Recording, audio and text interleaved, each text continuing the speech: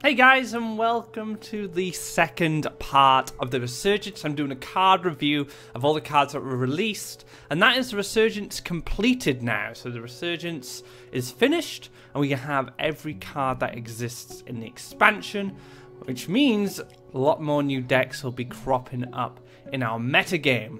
So let's get to it, and let's take a look at these new cards. Alright, let's kick things off with the neutral cards. Yak's got a lot of support during this second part, so we can take a look at that, and we'll take a look at the green and the blue. So to kick things off, we have the Roman Yak, a 2 Faeria 1/1 with a gift. Create a Prairie -1. I think this card is really good.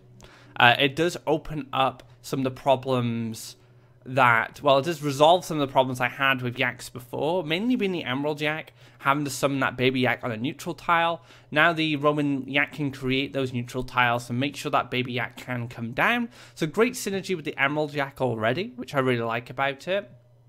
It's a 2 Faeria 1/1, so it's a little on the weak side stat-wise. It's basically a farm boy, but it does have -1, so it can move around a bit, and it does create a land. So I feel this card is just pretty solid. For its cost, you get a creature, you get an extra land, and it's got a bit of mobility. It also has synergies with other cards like the Mother, so when this card dies, it's going to reduce the Mother of all Yak's cost. You can use Yak Shepherd, which we'll get to shortly, on this card, giving it charge 2 and 3 attack, so it basically becomes a Wind Soldier, which is pretty cool. But another thing you can do is that you can use it as a sacrifice target as well. I think Demon Wrangler might just find its way into Yak decks in the future. Just because of this card. I think if you're going to run this, Demon Wrangler could be a good shout because you can sack the Baby Yaks and you can sack this card as well. And it does collect Faeria, so unlike the Baby Yak, the Roman Yak collects Faeria, which means it can trigger the Sapphire Yak. So Roman Yak just a good tool for the Yak arsenal. It also has synergy with other Yak cards as well, and some of the new ones that have been released. So very cool. I am a big fan of this card. So Yulani, a Defender of Oversky, a 2 Faeria 4 Wild 2/4. If Yulani is your only creature, this gains Taunt, Protection, and Divine. So just a very durable card. Just a great way to get a collector back down, which can't be removed. It's very durable. I like this card. I think it's very cool. It's just a great way to get back onto the board. It reminds me a bit like Leia in a way. It's just a very sturdy card that offers board presence. It does have quite a requirement to get all its triggers off, like the Taunt, Protection, Divine. But a 2 Faeria 2/4 is good, right? We just got the Roman Yak. That was a 2 Faeria 1/1. This is a 2 Faeria 2/4. So Yulani is back. You know, we haven't seen much of Yulani since the Oversky. But yeah, Yulani, I think this card's really good. I'm not sure where it fits yet. It definitely fits in Rakoan decks because it's a neutral.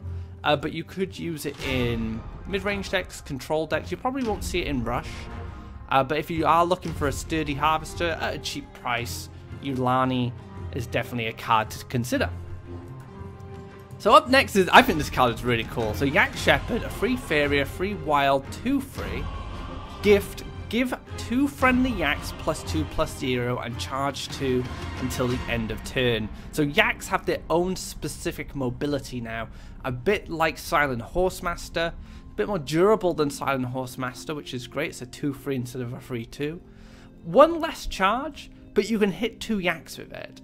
So we're sacrificing 1 charge here and a wild cost, and we're gaining a wild cost in order to give +2 attack and mobility to 2 Yaks. So like I said, it can turn the Roman Yak into like a mini Wind Soldier. It can turn all of your Yaks into mobile threats.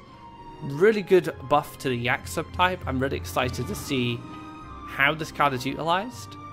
I've been running it as a free of in my Yak builds that I've been experimenting with. I don't feel like quite there yet. I'm still kind of working on it. But I feel this card's really strong for Yaks. Get their own mobility trick, and the +2 attack, and the hitting 2 targets. Just a lot of benefits to this card. It gives running the Yak subtype a really good trick to use in combat and a way to get around the board.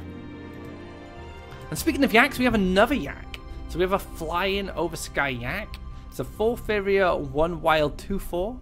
Has +2/+2 while you control 6 prairies. So the Roman Yak does synergize with this really well. We already know that Prairies are pretty important for some of the other Yak cards, like the Emerald Yak. This will gain the power-up as soon as you control the Prairies. It's not a gift ability, so this power-up will come and go, depending on how many neutral tiles you control.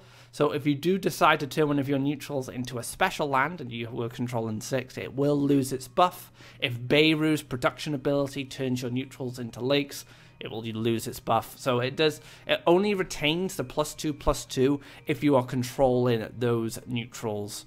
As soon as they've been taken over by a special land, you're going to have to rebuild those neutrals to get the buff. So it will just shrink. It will lose those stats. Now, I don't know how that affects it if it's taken damage already. So I assume if you deal 4 damage to the Yak, and you then get rid of one of the Prairies, it will just die. I assume it's a very, very specific condition, that which would be very hard for me to test, but I assume it will because it'll lose its stats. But that's something to consider. I'm not sure how you would be able to transform lands outside of Beiru. Maybe like Imperial Engineer on Beiru. Some anti-Oversky Yak tech there. But yeah, that's something to consider as well. So be careful with this card. I have done it myself when I've been playing where I'm just like, oh, I could put a nice special land here. And then I've lost that power up on the Oversky Yak. But this is a good card. It definitely has some great synergy with Roman Yak. It gives you a reason to build neutrals, since you only need one of each special to get your Yaks online, or at least the full Yak package.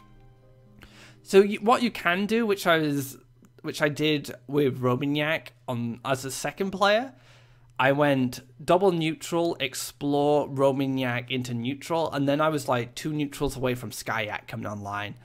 So that's a really cool thing you can do on turn 2 with Roman Yak to get this card going as quickly as possible. But a solid card. I think it's really good. We'll have to see how it influences Yak decks going forward. Llamacorn! Now this card is just funny. I just didn't expect it. A 5 Faeria, 2 wild, 5/5, so good stats for its cost. Combat: each player draws a card and gains 2 life. So it's a bit like our old friend the Storyteller, but instead it's a combat trigger. Now I think this is a great card for Rapala, because we've seen some kind of Rapala hand dump cards before. This could also synergize to some of the new yellow cards that came out in the last part, such as the Duskbringer Wraith. So if you're looking to create that kind of hand disruption strategy, Llamacorn definitely could be worth a try. I haven't played with the card yet. It's something I do need to experiment with before I make my mind up on how good it is. But definitely a very cool card. I love the artwork as well. Look at that. Look at that face. Just full of sass. The sassiest llama I've ever seen. But yeah, that's a pretty cool card. We'll have to see where it fits. Definitely Rapala decks and maybe yellow hand control decks. But outside of that, I'm not sure it'll have much of a home. But we'll see. So the last neutral, the legendary of the second part, Bannon. Now we got to see Bannon as the cosmetic set for the Resurgence. And I was like, straight away, I was like, who's Bannon? Like, who is this guy? And he is the Captain of Radiance. It's a 7 Faeria 4/5. So a bit understated for its cost, but its gift ability is where the payoff is. If you have no creatures left in your deck, shuffle Radiance Imperial Airship and 10 random neutral creatures into your deck. They gain +2/+2. So this is a payoff card, as I like to call them. You maybe tweak your deck in a way where it doesn't have creatures in. You can use stuff like Battletoads and Flight of the Manta, Spell Whirl. These cards all create creatures in their events. That's a way you can get Bannon to be a bit more consistent. And then the payoff is you gain a lot of overstatted creatures in your deck. Now, I don't know if it's worth it, personally. I have tried a Bannon deck with just event-based creatures, and I never got around to playing it because I felt my deck was so weak. Bannon never really got to do its thing. I guess you could definitely build like a Curious Biomancer deck, and that's a way you can get creatures in your deck and out of your deck in order to get the Bannon gift. Maybe like an event burn deck that has a backup plan of Bannon. and you gain the Radiance, and you gain those extra creatures to boot. But so far for me, I don't think the payoff is quite there. If you guys come up with any decks that use Bannon which you feel are quite good and quite consistent, by all means leave a comment. I'd very much be interested to see if you have any ideas of where to work this card. But currently, for me, I haven't really figured out a way. I think maybe somewhere in the future someone will come up with a good Bannon deck. But for me right now, I can't see where it fits. But that covers all the neutral cards. Let's move on to the green cards. Alright guys, let's take a look at these ones. Chrysalis to start things off at 0, cost 1 forest, 2 life structure, swallow a friendly creature, production, the swallowed creature gains +1/+1, activate, destroy the Chrysalis. Now, I think this card has a lot of potential. My problem is with the card, do I really want it to take up one of my deck slots? So the way this card I think is useful is taking your creatures out of situations where they're unfavored. Now there are situations in Faeria where you'll have a creature in a spot and your opponent plays, say like a Ground Shaker or something. Let's say you have a, say for example you have an Emerald Yak down and your opponent plays a Ground Shaker near it, but the positioning of the Emerald Yak, it's in such a way where you can't escape the wrath of the Ground Shaker on the follow-up. Maybe it's usually in between the wells I find this situation. So your creature basically is a lamb to the slaughter, or a yak to the slaughter in the case of the Emerald Yak, and it's gonna die.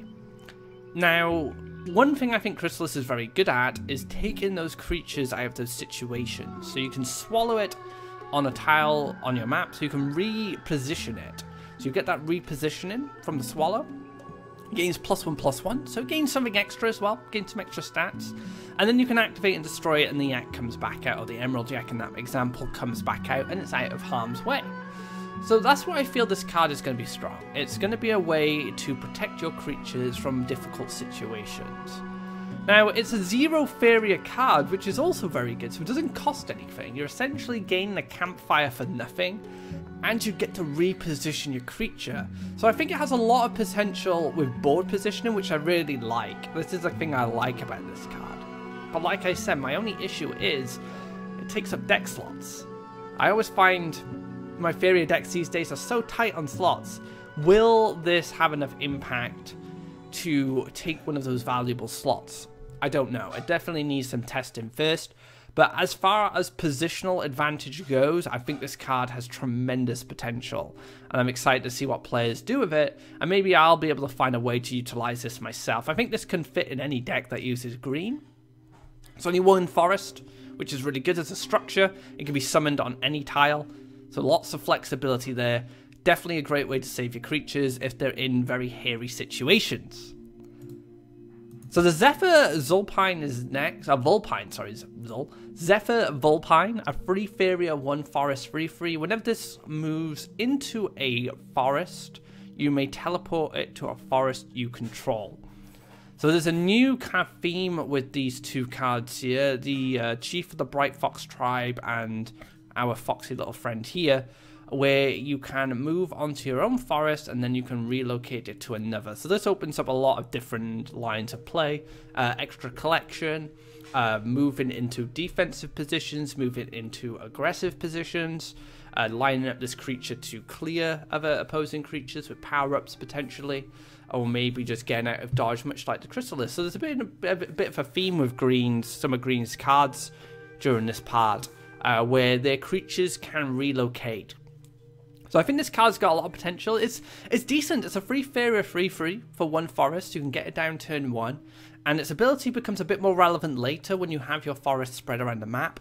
So I think that's probably what holds this card back a little bit. Is I think it's a card that wants to see like the mid game where you can utilize its ability. But I think, again, another green card that has enormous potential given the right situation. But I'm not sure if it'll find slots in, just because I feel that it's a card that benefits later rather than in the early game. But who knows? Prove me wrong, guys. Prove me wrong. Priest of Everlife. So this, to me, straight up, looks like a sacrifice card. Free Faeria 2 Forest 1/1. Give the next creature you draw +2/+4. So the next creature you draw gains Elderwood Embrace, essentially. So it's an Elderwood Embrace, but with variance. So you're basically sacrificing choice of where the Elderwood Embrace goes to get a 1/1, which you can use for other cards. So the Meek, the new Meek card that gives a 1/1 +2/+2 in Divine. That's where some potential can come in on the Priest of Everlife. I think it's a really good sack card. It's kind of like, it's like a new version of the, what's it called? Is she a hermit? Let me find her a minute. She's down here somewhere. Yeah, so it's kind of a different version of this, right? Very similar. Rather than, but the problem with this card is you need a creature on the board in order to get this trigger, so you can actually play around this quite well.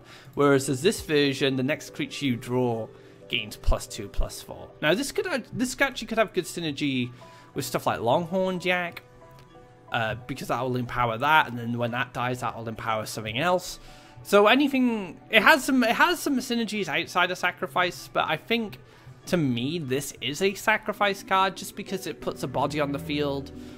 You get an additional benefit when it comes into play, and then you can use it for your Doomgate, your Demon Wranglers, or whatever you want to play in order to sacrifice it, because it's just a 1/1. So that's where I feel Priest of Everlife will find a home if it does find a home. I really like this art as well. It's got all these cute little creatures around. This little doggo here as well. But yeah, really cool. So Verdurant Emissary, a 5 Faeria, 1 forest, 4/5. Last words, give +1/+1 to all creatures in hand. So a bit like Eredon. So Eredon gives +1/+1 to all creatures and cards, well, all cards in your hand and deck. This only gives to all creatures in your hand. There could be a future archetype for green where you empower your deck and hand, so you make those spiders better. It could fit in kind of like a combat-based deck. Well, not combat, it's called fight, I guess. So like frog tossers, spiders, if we see more of those type of cards in the future, I think this card would definitely benefit them. And that's kind of where I see, Verdurant Emissary, kind of hand buffing, and being able to buff your hand.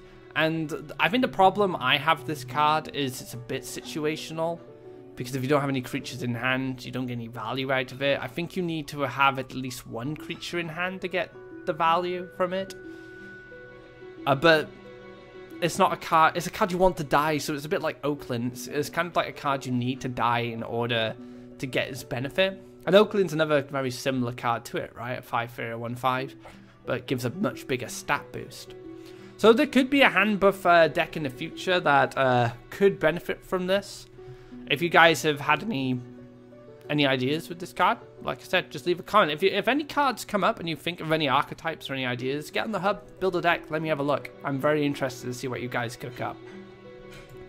So the only elemental legendary of the set, now green got this card, but blue, red, and yellow didn't get any legendaries. Very interesting.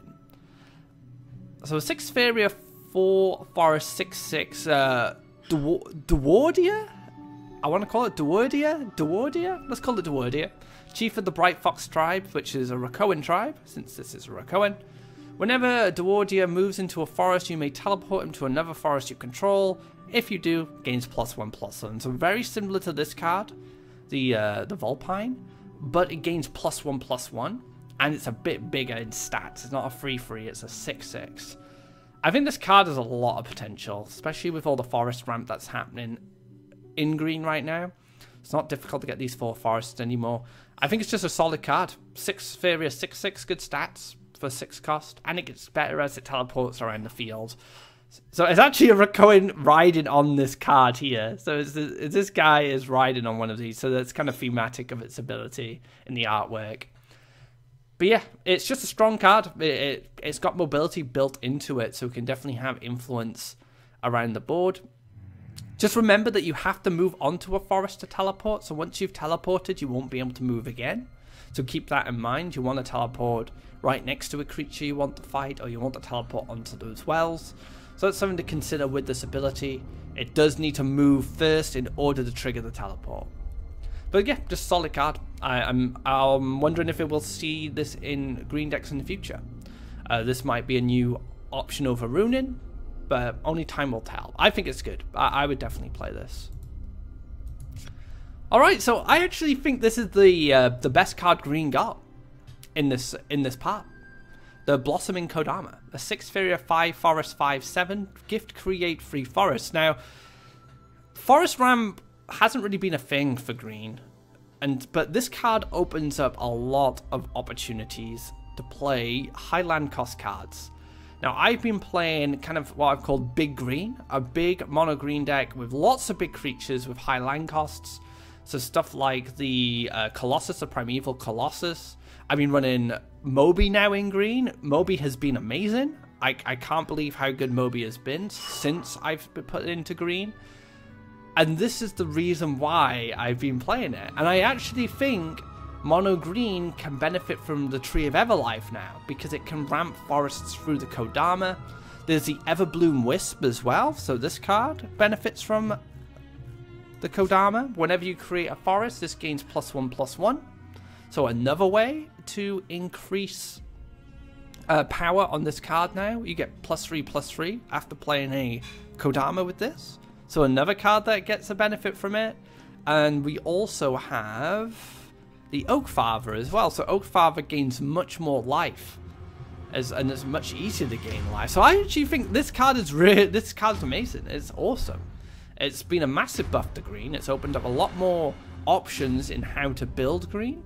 And unfortunately, Tarim, I think this is just a better version of Tarim. But yeah, very solid. This guy as well. You can get to a point we have 6 Faeria 7/14s. It's pretty good in my opinion. So yeah, I really think Blossoming Kodama is great. It's opening a lot of forest ramp options for green going forward. And I've been really enjoying this card, and I think that's the future of green now. We're going to see forest ramps, we're going to maybe see stuff like Moby, maybe even Tree of Everlife, crop into decks. And yeah, it's just such a good card. Just something green needed, I think, for mono at least. And it's going to be a huge benefit to the archetype. So that wraps up green. Let's move on to blue. Alright guys, the blue cards to wrap things up, plus the blue-green cards that were added as well. We got 2 of them in this part. Let's take a look. So Bloated Toad, a 1 Faeria, 2 Lake, 3/3 jump. Last words, summon a 2/2 frog with jump for your opponent in this space. Now, a 1 Faeria 3/3 is very good. It's very good stats. The only problem is giving your opponent a frog with jump can be very, very bad considering the positioning. Now, if this creature gets answered, that could set up potential collectors or potential threats that you have to deal with later on. Now, I think that Bloated Toad is a push to make blue competitive in the aggro strategy. But I'm not sure if this card is really worth it at the moment. Maybe blue-green could benefit from it because they have spiders which can kill the frogs. Or maybe even like a blue-yellow or a blue-red. Maybe a more aggressive mid-range blue-red or blue-yellow could benefit from this because they have Soul Drains and Cypher's Wrath. And I think that's where the cost is added onto this card, right? You pay 1 Faeria for a 3/3, but then you pay 2 to 3 Faeria to remove the frog later on. So it's kind of, you get a cheap threat, but you have to make up that investment later, which is good design in my opinion. I like this kind of design. It's like, okay, you get early tempo now, but that tempo will come back. You have to pay for that tempo later with removal or with creatures going into those frogs. You have to respect the frog that comes out of it. So I think this is great design. It's a good tempo card, and we may see it in tempo or aggro decks in the future. But right now, I don't think like it's worth it. I think that's my problem. It doesn't feel like it's worth it right now, especially considering how powerful some of the other blue cards are in the set. Now, I would argue and say this is the best blue card that has been released in this part. A 2 Faeria, 1 Lake, 2/2. Dash 1. At the end of your turn, a random adjacent friendly creature swallows this and gains +1/+1. So it's a 2 Faeria 2/2. That's good stats for 2 Faeria. It's 1 lake. It's very easy to play. It has mobility, so it can get into positions where it can trigger its end of turn ability, which it swallows. So basically, this is a 2 Faeria campfire, which sounds bad. It's a 2 Faeria campfire and a 2/2. So okay, actually, let me scrap that. It's a 2 Faeria campfire, which gives you a 2/2. But the best thing about this card is when the creature is killed, it just pops back out. And then if it isn't answered, it can just get swallowed by another one of your creatures and give that +1/+1 again. This card is fantastic in Jump because Battletoads, like all these cheap little creatures, start to get that benefit, and it does snowball quite a bit because once you kill that creature, you still have to deal with the animated banquet, or it's going to gain value again. It's going to get swallowed by another creature on the following turn. I think this card is incredible. It's just so strong. And another thing as well, which I came to learn playing Moby recently, the card that swallows this can't be swallowed by Moby or Crystal Flower. So if there's a creature you want to protect from the swallow mechanic, you can get it to eat the banquet, and then you can't be swallowed because creatures cannot swallow creatures that have already swallowed something. No, it's a very weird way to get around that wording. But yeah, if your creature has already swallowed a target, it cannot be swallowed by anything else. And I've had a couple of games where I've been playing mono green with Moby, and I'm just like, right, I really need to swallow X because it's a big threat.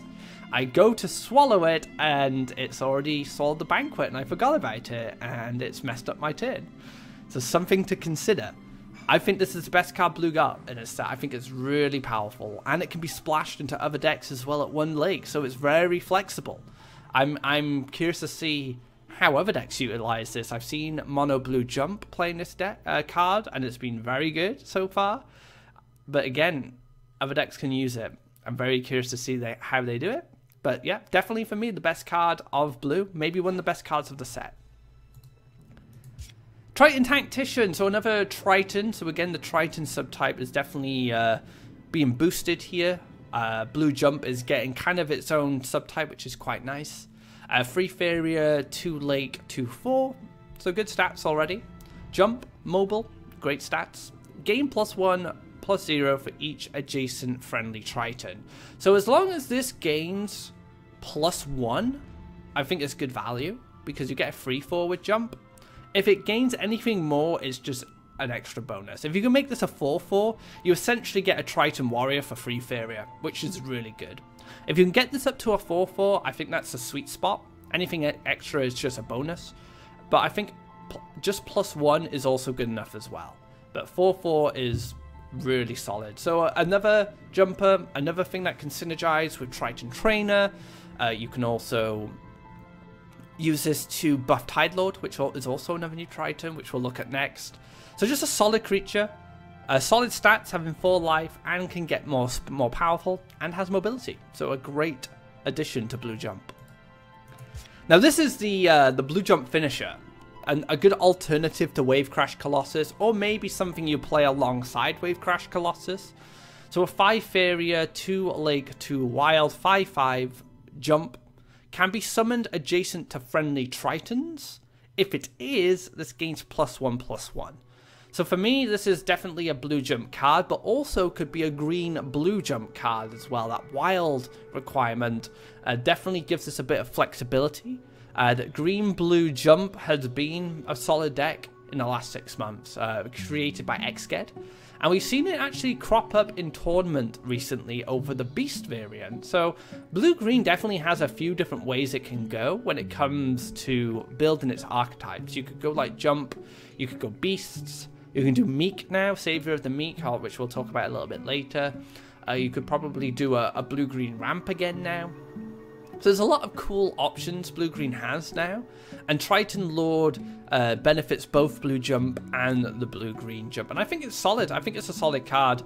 As long as it gets 1 trigger, you get a 5 Faeria 6/6, and I think 6 attack is, I always say this, I think 6 attack is really relevant in Faeria. That might change as we get more expansions, but currently for me, 6 attack is super relevant. So I think this card's very good. It's been a big problem for me, and especially when you give it that animated banquet, because I've tried to swallow this with Moby in my games recently, and it's usually eaten a banquet and become a 7/7. So a banquet can turn this into a Virgin Force. I think this is a good card. I think it's really solid. Blue got some very good tools for jump and blue jump. Just a great card. I'm really happy about it. Okay, looking the last Phantom. I think this is probably the most talked about card of the expansion, considering it did have a change. So a 5 Faeria, 5 Lake 3/5, gift transform an enemy creature into a 5/3 looking glass phantom. I'm not going to even try and say that word backwards. So before, you used to be able to change any creature, but now it can only be enemy creatures. So some players have said this is the new Frogify, others have said it's just not that good. It's hard to say right now. I haven't played with this card enough to really judge it, but I think it's solid. Is it better than Mirror Phantasm? I don't know. It's definitely different. 5/3 is just 1 life more than a Battletoad. It's at 5 lakes, so it's not like you can get Flame Burst involved with this. It's definitely a mono blue card. So maybe that's where the restriction lies. Maybe if it had a wild cost, it may be a little stronger. Because you could splash it in other decks. But as a mono blue card, maybe that's where its weakness lies. You know, we already have Frogify, we already have Humbling Visions. Will this card be good enough to fit into kind of greedy blue land strategy? I don't know. I'm not sure. I think it's okay. But I think this is a card that only time will tell. We'll have to see how the competitive players exploit this card and see if they even bother with it. I think the competitive scene definitely will define this card if it does become very strong. So last of the blue cards, and this is a very curious card, the Coral Polywog. It's a 7 Faeria 2 Lake 5/7. This creature can collect the turn you play it. Gift, you may move this creature's land. So another way to set up Mystic Beast, if you remember the Oversky Tow Ship, it's very similar to that card. But Oversky Tow Ship can continue to move land after it's played. This is only a one-time thing. So if you can play this in between the wells, it's actually pretty good. It's actually pretty good value. It's a 5 Faeria 5/7. If you can't, it's probably quite bad. So I think that's where this card only really shines if you can get it to double collect at least, or at least collect 1. If it can't collect, I don't think it's that great. But it does set up Mystic Beast lands. So that could be something to consider if you're really looking to get in between those wells.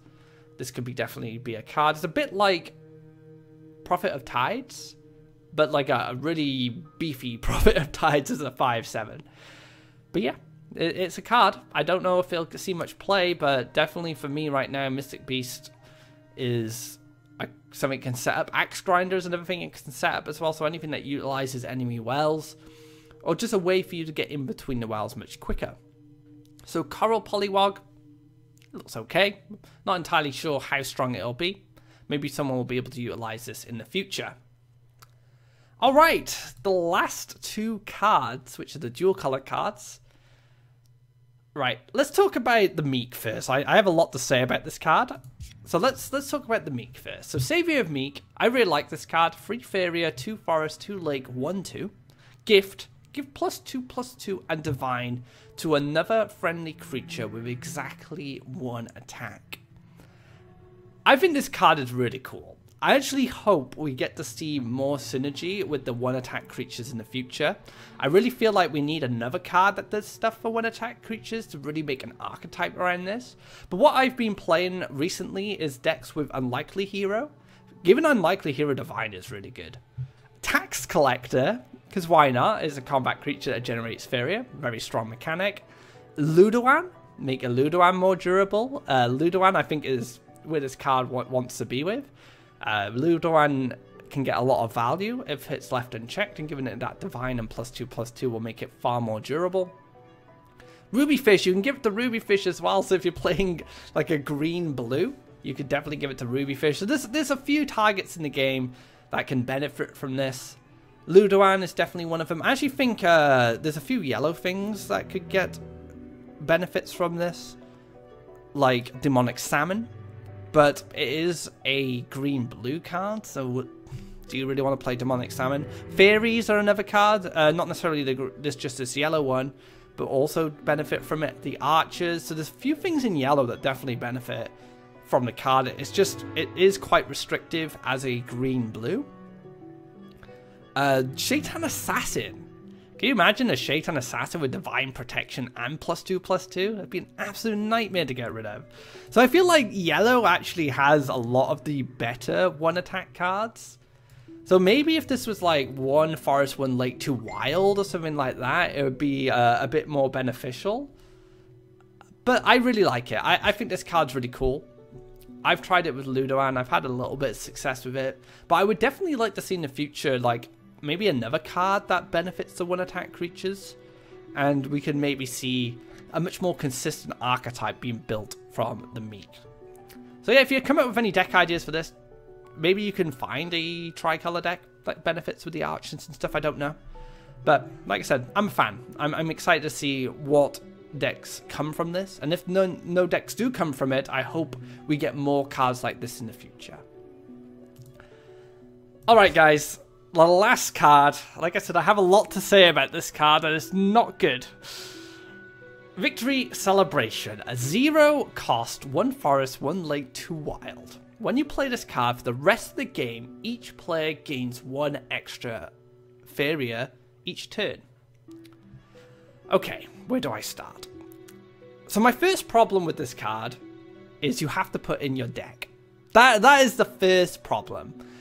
And this problem is linked to everything else about it. So you have to invest deck slots in this card in order to play it. So this is taking slots. It costs 4 wildlands to get going. So it's you have to land ramp before you even see a benefit of this. It costs 0. I think that's pretty good. That's one of the good things about the card. But this is the problem. For the rest of the game, each player gains 1 extra Faeria each turn. So not only do you put this card in your deck, it takes up precious slots. You have to play this card, so you lose hand advantage when you play this card. Your opponent benefits from it first. So when you play this card, the first player to gain that 1 extra Faeria is your opponent. You're paying 0 Faeria, you're losing hand advantage.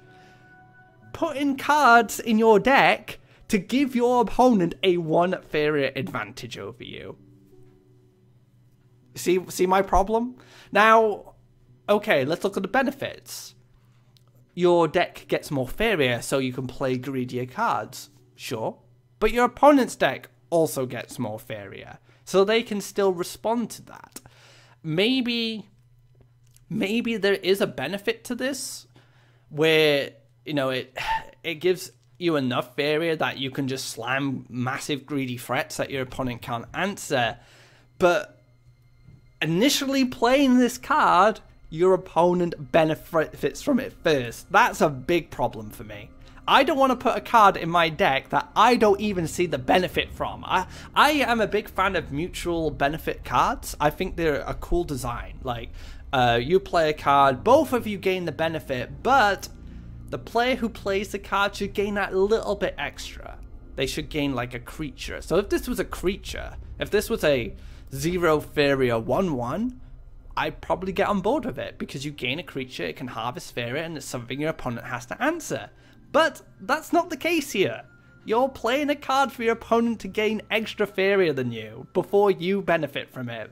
It's not mutually beneficial. That is beneficial for your opponent at the start. Now, okay, it could snowball, right? It could get to a point later on in the match where this benefits you more. Sure, you might have to drag out a match before you see the benefits, before you can reap the rewards. You know, I have that extra Faeria, so I can play this more expensive card, right?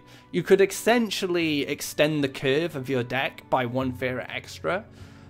So a way to look at that, so say you were playing, I don't know, let's have an example. So say you were playing a 5 Faeria creature, and you played this on 5 for reason X, like because you know that you're collecting a Faeria to be able to play this quite consistently. This can now become a 6 Faeria creature, because that extra 1 Faeria will benefit you and let you push your curve up.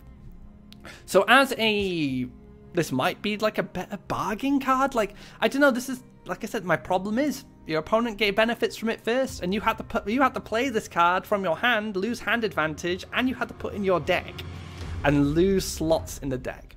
So I am not a fan of this card at all. Prove me wrong, guys. Prove me wrong. That's all. I'd love to be proved wrong here. I'd love to see a situation where this card is good. If you guys can do it, by all means, I'd love you to do it. But initially, looking at this card and after playing this card, I actually played this card and I felt awful after I played it. I don't like it. If I was to change this card, I would say 0 Faeria, gain 2 Faeria for the rest of the turn. Each player gains 1, or 0 Faeria, 1/1 creature, or 2/2 creature, and then the rest of the text. I feel that the player who plays this card must gain something first. If they don't gain anything first, it doesn't seem worth it. So that's why, as you can see, I thought about this card a lot. But yeah, that does wrap things up, and a victory celebration for the release of Resurgence.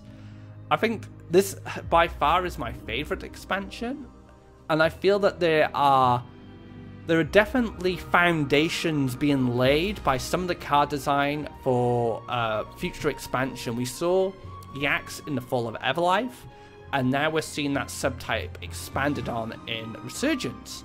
There are other different kind of not subtypes but archetypes that have potential, like these guys, you know, the hand disruption archetype. We have the new Ignis stuff, like the Igni archetype as well. We also have this, like the Savior, the Meek. The Triton's got a lot in blue, so nothing really expanded for blue. But for green, we also got a lot of hand buffing and like cards like this. So I feel that there's definitely a lot of potential for the future to expand on some of the foundations that were laid by the design team this expansion. And that's why I think it's my favorite expansion so far, because it just creates so many exciting possibilities for now, but and also in the future. And that wraps up this card review. I hope you guys enjoyed it and have gained some ideas from some of my reviews of these cards. I'm excited to see what decks you guys cook up. By all means, leave a comment with a link from the hub if you're looking to show me a deck. It's the best way I can look at them. If there are any cards that I've said are bad or good and you want to prove me wrong, by all means, you know, like I said, leave a comment. I want to hear your feedback and how you guys feel about this set. One thing to consider as well, that the new Elements puzzle expansion came out with Resurgence Part 2. It is a separate DLC. It offers a lot of puzzles. Let me just show you guys quickly. You can actually find it in your play tab. So if you go to if you go to play, you'll notice there's a new section here called Elements, and you can get these guys for free. You get the first part for free, so if you want to try them out, see how you feel, but then you can unlock these later as well, and you get some cool rewards like mythic chests. And this card back is beautiful, by the way. I really like this card back. The kind of the theme of this Elements here, I really like. This is a card back as well, and I really want this one. But yeah, be sure to check that out if you are interested in the Faeria puzzles. If you have enjoyed them in the past, be sure to get that out on the Steam store. You can get that right now. And yeah, enjoy some of the puzzles. There's some really cool names to the puzzles as well. If you remember my my video on S of Mill, he even has his own puzzle now, so you can check that out. If you like this video, be sure to give it a thumbs up. If you haven't already, drop a subscribe to keep up to date of when our content goes live. Last week, I took a look at Teddy's lineup for Crucible, which was featured in Cypher's Open, and he won the event with it. Now, we've just had a new part of the expansion, but some of these decks will still be relevant, and you can expand upon them. So if you're curious, you can check those videos out. But I will be taking a look at some new decks for the next couple of videos for this week, so be sure to check them out as well. So until next time, guys, take care, and I hope you enjoy the Resurgence Part 2.